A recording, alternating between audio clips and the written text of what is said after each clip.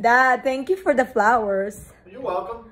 No, this is not from you earlier. I was so happy when I got home. I picked them myself. Yeah, right. So when I got home, I was like, oh, I got flowers. My birthday's not even on 2 days yet. So I said, oh, that's even my favorite. What's this flower, Dad? Probably a tulip. Tulip. Tulip, and then my rose. And guess, this one smells so good. I said, oh, there's a card. Let me read the card. So my address and everything, and then happy 39 and fine birthday, big sis. Oh, wish you all the best in life and good health always. I hope you know how much you mean to me. Oh, Eden, wakaila ko day. Have a blast on your special day. I love you, sis. Little sis Eden.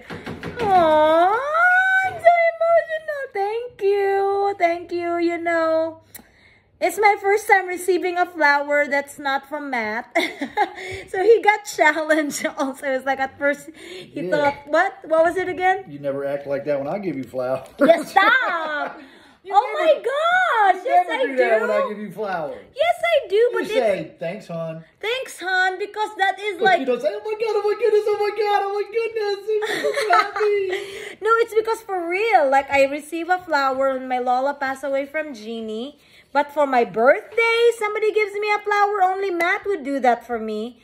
Or my now you know. competition. Or my families, they give it to me as a sign for my birthday. But delivered to my house and pay extra shipping for this beautiful flowers.